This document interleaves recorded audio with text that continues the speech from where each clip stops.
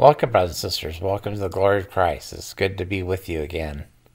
I was going to say I'm taking it easy again. The last several videos that you've seen of me, I've been just kind of relaxing on my bed. I think it was King David, that said, I meditate on my bed day and I meditate on my bed. I meditate on my bed. Laying on your bed is a good way to receive revelation. It's a good way to receive revelation. You're on your back. Your face is facing God, or up the heavens, and it's a good place to receive revelation. And even King David thought that was appropriate. So, anyway, brothers and sisters, it's good to be back with you today. I thought I'd let you know some things that have been going on with the Glory of Christ as an organization, and we just been trying to keep up the fort. Published a couple more books to the Deseret book. One was 100,000 Ways to Say I Love You. 100,000 Ways to Say I Love You, and 100,000 Ways to Say I Love You, or something like that. And the other one was Being Healed Through His Loving Wake. So hopefully Deseret Book will like the manuscripts that I submitted, and it'd be great. It'd be great to get a couple more books out on publish. Right now, I believe I have 17. We have, Glory of Christ has 17 books published with Kindle Direct Publishing. If you like to write and you're a good author, I would recommend anybody to go to the Glory of Christ, or not Glory of Christ, to Kindle Direct Publishing. They do an excellent job, helping you publish your book, and they don't charge anything. It's great. That's great. The other publishers want to charge you an arm and a leg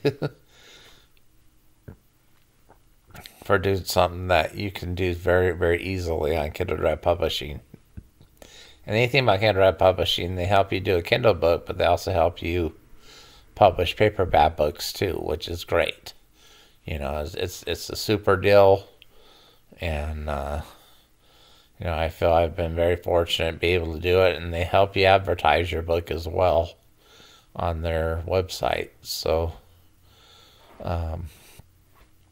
anyway, other than that, I've been working on my car. I'm finding I need to do some electrical work, and I've had some friends come by and they haven't been able to figure it out, but they give me enough knowledge to know what I should do next. And so I'm learning I will be learning how to use an ohm meter. So that's kind of cool. So I'll be learning how to use an ohm meter or a multimeter, and my dad, just to give you a little bit of reference, my dad,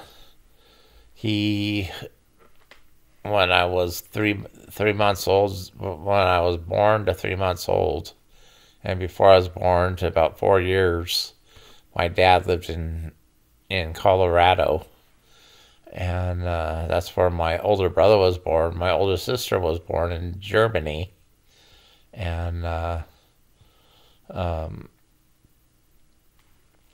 he worked at the mines, and he used to use an ohm meter to charge off explosives. And so he's got that knowledge, and he's helping me gain that knowledge.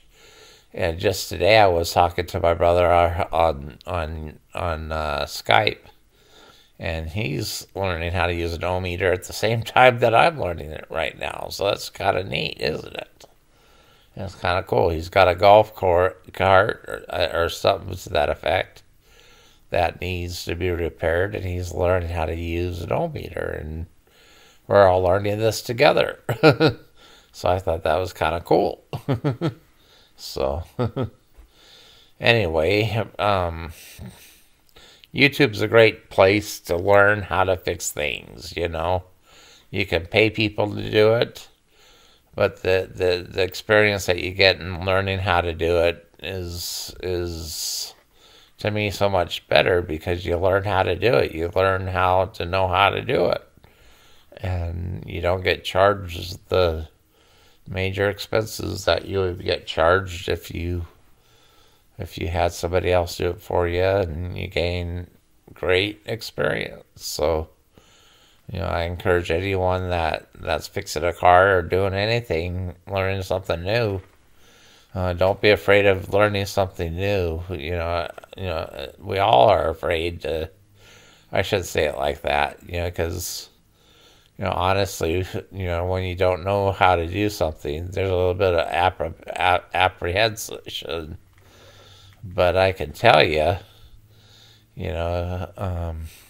Heavenly Father, if you put your trust in Him, He will help you learn whatever you need to know to fix whatever thing you have to do. I think Nephi was the most faithful person that I can refer you to. Nephi was a prophet in the Book of Mormon, and he said, I will go and do the things which the Lord hath commanded, for I know that the Lord giveth no commandment unto the children of men, lest He shall prepare a way for that they may accomplish the thing which He commandeth them. And it's just kind of neat about my car. I keep on learning things new, and the fact of the matter remains the same. If I was a professional, I would know exactly how to troubleshoot it, problem solve it, and get it fixed right away. But, because I don't have the experience, I'm learning how to do these things. I'm learning how to do it. And every time I come to a wall, Heavenly Father says either somebody here or more information falls into my existence, so that I can know how to fix something new, or keep going and continue to learn. It's fantastic. Heavenly Father loves us. He loves us, and He wants us to have joy. He wants us to be happy.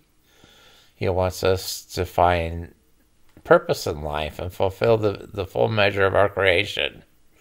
He really does reward us for losses that are in our lives. Losses at times, it might seem like a loss, but He is a rewarder of those that diligently seek Him, and those that diligently try to find Him. And my wife is, where we don't get to be together all the time. But what's neat, I had a bishop that said, if Moses was diagnosed, he would be diagnosed paranoid schizophrenic. And the reason why I'm saying that is that, in my situation, I feel very one with my wife. I feel that I'm with her all the time. And, if I didn't have that connection with my wife, I would be in despair. But I am the most happiest and grateful person on the face of the earth, because I do have a connection with my wife. And, to me, that's very important. Very important. My wife is the most beautiful, the most wonderful person I've ever known in my life. I love her with all my heart and soul. I am thrilled to death every day that I get to write poetry and prepare it and send it to her. It's just a fantastic thing. And Heavenly Father gave me a little bit extra money to get some stamps until I get my car working again. Then I can take the paper, the work that I'm doing back up to her. But I was hoping to have fixed my car by changing the oil or the fuel pump, but because the fuel pump,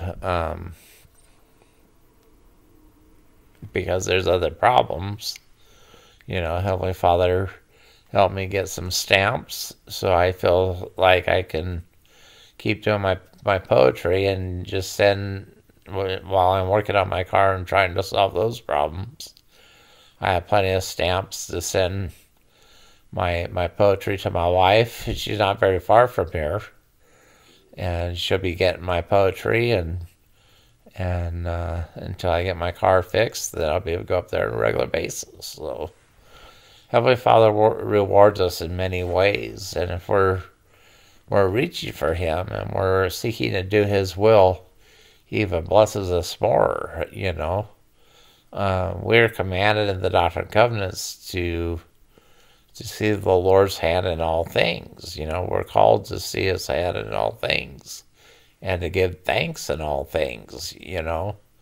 Every experience that we go through, if we're faithful, will contribute to our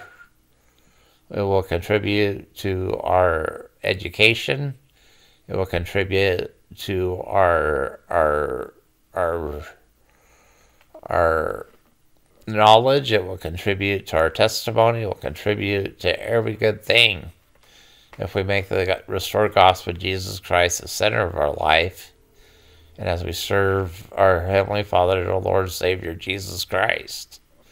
There's a lot of people in the world that don't have answers, that they don't know where to look for the answers, and they're groping in darkness at noonday. And the way that we overcome the world, the way that we don't be influenced by the world, is having a constancy of purpose, a constancy of, the Lord says, he that's commanded in all things, the same is a slothful and not a wise servant. Therefore he receiveth no reward.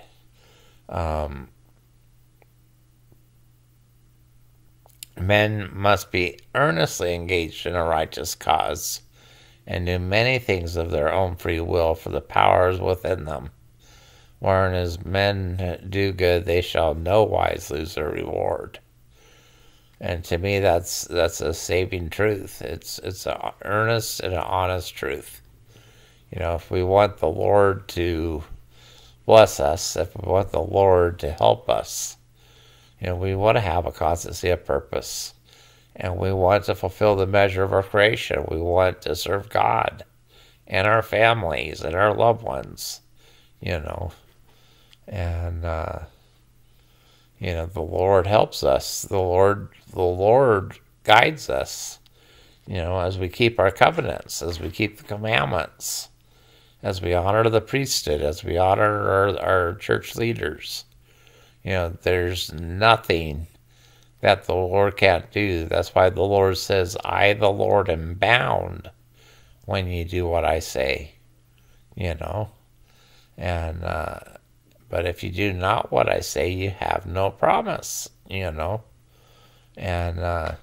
it takes time, experience, and mistakes, and successes, and it takes time to learn fully how to keep the commandments, okay?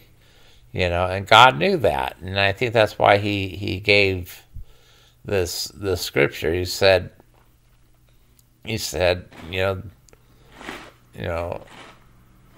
then he gave this prescription. He said in the Bible, in the Book of Mormon, it says, today is a probationary state, a time to prepare to meet God, a time to prepare for that endless state which has been spoken by the angel. We are living in a day of probation.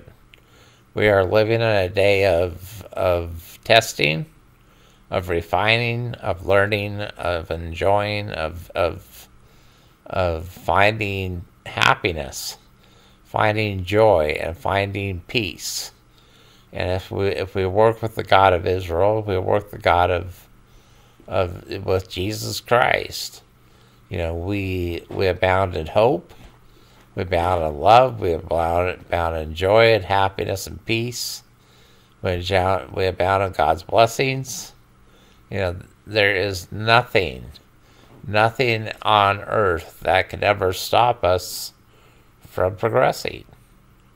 And as we progress, as we keep the commandments, as we as we love the Lord and serve Him with a glad heart, with a joyful heart, with a heart of joy and thanksgiving.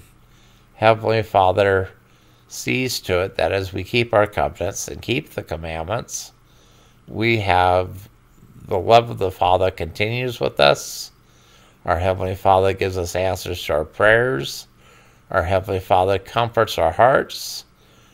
If we are having sorrow, we keep a covenant, and our sorrow is turned into joy. It's just an amazing thing. But that's the truth, And, it's true that no man can borrow light. We have to build light within us. And not that we can't borrow light. We can borrow light. Okay, we can learn from other people's strengths and testimonies. We can learn that. But, we can't make it solely on borrowing other people's light. We have to have a ample supply of testimony, of success. We want to have oil in our lamps all the time. Enough oil that we can give light to another person. That we can give light to those that are around us. That we can give light, and shed light on things that occur in our life. And it's a magnificent, a beautiful thing.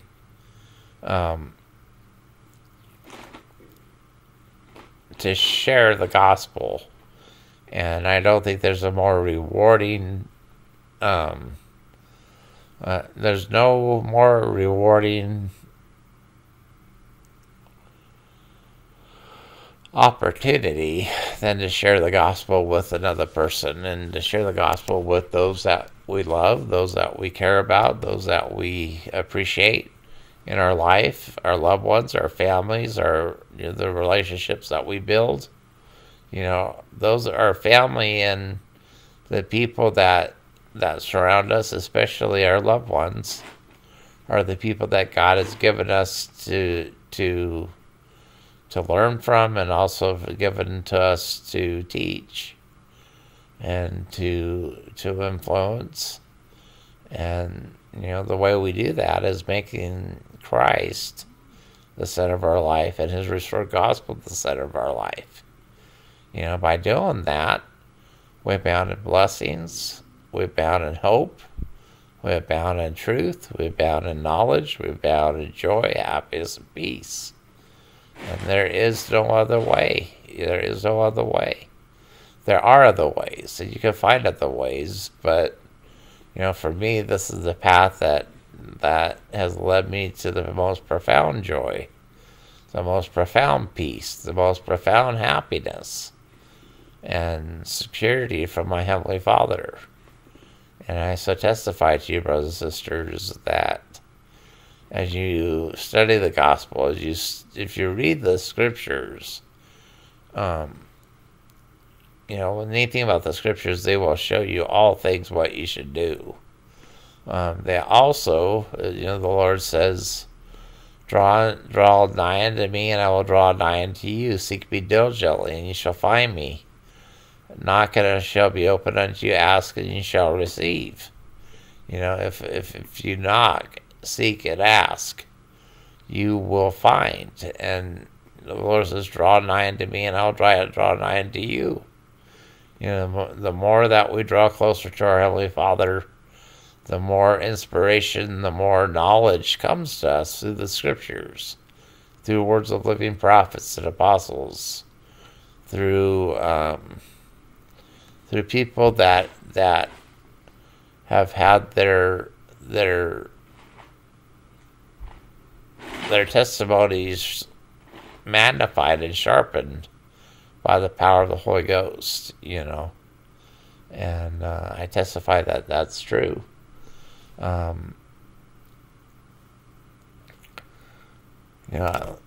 as y'all know, as much as I like to talk about the restored gospel of Jesus Christ, I like to talk about my wife too. And my wife is the most beautiful, the most beloved, and most wonderful person in my life. And I love her with all my heart and soul. She is the most profound blessing in my entire life. And I'm thankful that I have a connection with her in the spirit. Otherwise, my life would be very difficult, And we have that connection through the Holy Ghost, through the power of the priesthood, through the power of inspiration.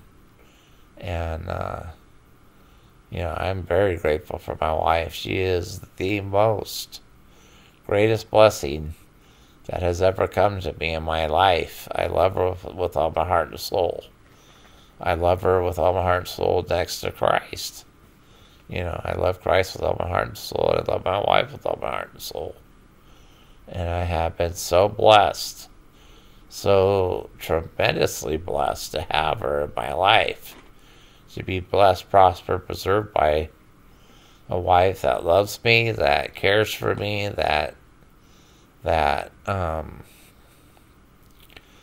could love and care about with all my heart and soul too. And I know I got the better end of the deal. I got the better end of the deal. My wife is a tremendously beautiful, most magnificent person. And she is my best friend. She's the love of my life. She's the angel of my life.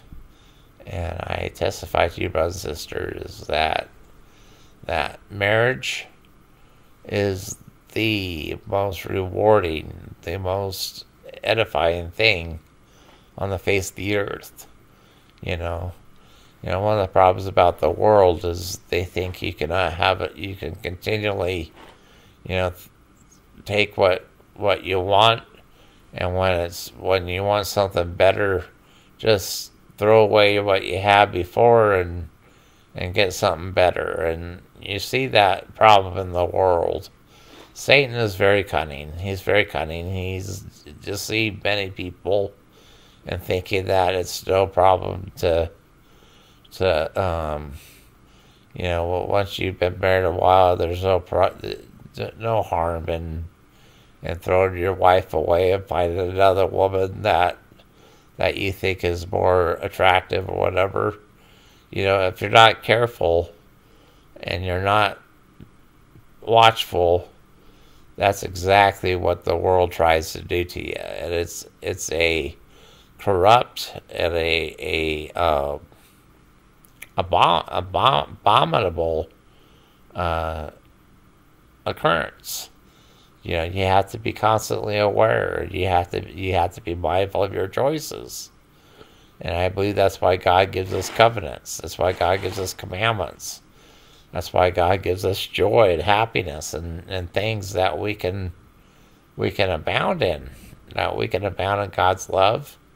We can abound in God's blessings. We can abound in God's mercy, justice, mercy, truth, and might, power, dominion. And to me, that is the most wonderful, the most effective, the most for sure way to find joy in life. Joy is the object of our existence. Happiness is the object of our existence, and will be the means thereof if we pursue the course that makes it so. And that course that makes it so is uprightness, patience, persevering, keeping the commandments, honoring your covenants, serving the Lord, serving your wife, and finding joy in your own life, finding purpose and making, improving your surroundings, improving your home, improving your everything that God's given you, because everything that God's given us is a stewardship. Everything that God gives us is given to us by the Lord. He wants us to take care of it, and part of taking care of it is learning how to maintain it and keep it up. And and that's why I talk about fixing my car all the time, is because my car is about a 31-year-old car, but the experience and the things that I'm learning in the process of maintaining it and keeping it up is priceless. So, brothers and sisters, everything you can tie to the gospel of Jesus Christ. If you make Christ the center of your life, as you make the restored gospel of Jesus Christ the center of your life, you will find purpose, you will find hope, you will find salvation, you will find answers, and you will grow, prosper, and be blessed. And right now we're going through the COVID-19 pandemic here in the world. Just to give you a timeline, when you watch this, I was watching a thing on President Trump. In my opinion, and in my, I'm not a political man, but I am grateful for our leader, President Trump. I don't think at this time that we could ask for a better leader that has done more good for our country and has made calls that have affected our livelihood more effectively than he has, in his presidential inauguration. I am a full supporter of Trump, and I know that, is he a perfect man? No, but he is, he is the president. He has right to revelation for the country, for its prosperity, for its safety, for its protection, and he has proven by far more than any other president I've known. There's been some very good presidents, in my opinion, anyway, and but Trump, he's got to make a call right now, and that's to take off the reins of this pandemic and allow these small businesses to start up again, so that they don't go out of business. It's a hard call. Nobody wants to have to make that call. And, Trump has said this is the hardest problem. This is the hardest call that he's had to make. But he's being responsible, because if we don't allow our small businesses and our the people in the small business to resume their business and keep going, we could, they could lose everything, and that's not what God wants. Okay. God does not want that, and the fact of the matter remains the same. It's true, we haven't found a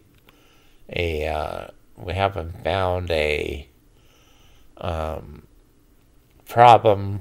We haven't found a for sure treatment for COVID, but we are learning, and we're in the midst of learning, and it's a hard call, and I don't think anybody would ever want to have to make that call and hold themselves responsible to it, But I think it's a call that God wants him to make, and I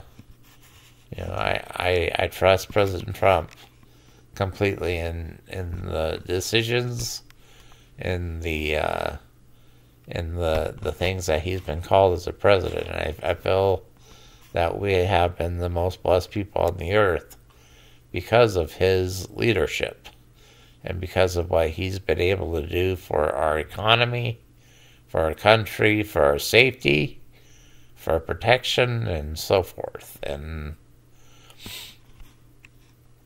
I don't normally talk about the presidential and political things like this on a normal basis, but as as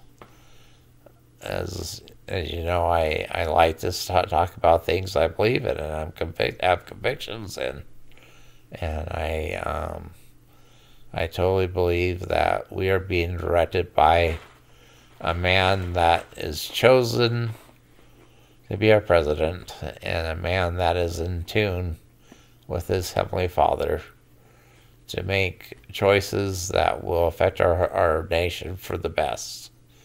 And, and we are in good hands, brothers and sisters. And I so testify to you these things. And I testify these things humbly in the name of Jesus Christ. Amen. Have a wonderful day. I'm just going to leave this at 30 minutes. 30 minutes is a while, actually, but sometimes my talks get up to an hour, and I'll just leave this one long, but for me, short but sweet. And I promise you, brothers and sisters, that just like it has been for me to keep working on my car and finding ways to either take it to a mechanic or to learn to fix it myself, that same method of revelation that I have received, God will bless you with it in your life. God will bless it with you in your life, whether it be fixing a car, whether it be fixing a marriage, whether it be strengthening your family, whatever you're working on, keep working on it, and things will open. Things will open up. You might not know all things, but you can act on what you know now, and you will learn and become better at it. And I so testify these things humbly. In Christ's name, amen. Have a wonderful day, brothers and sisters, and until we meet again, I'm signing off for now. Bye-bye.